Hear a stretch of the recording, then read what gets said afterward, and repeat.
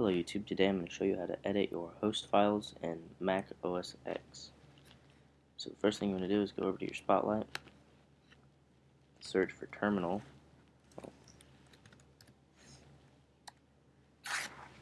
Under terminal, you want to type in sudo space nano space /private /etc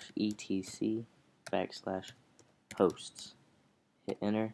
It'll ask you for your password. Type in your password. It won't show it, but once you type it in, hit enter, and then you're in your host files. From here, whenever you add something, we'll add an IP address. You want to hold Control and then hit X. It will ask you if you want to save your modified buffer. Hit Y and then hit enter, and then from there it saves it, and then you can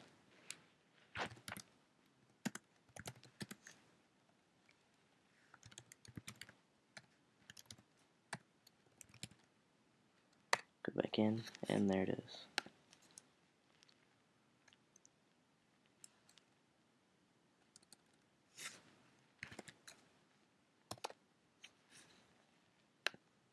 Thanks for watching, hope that helps.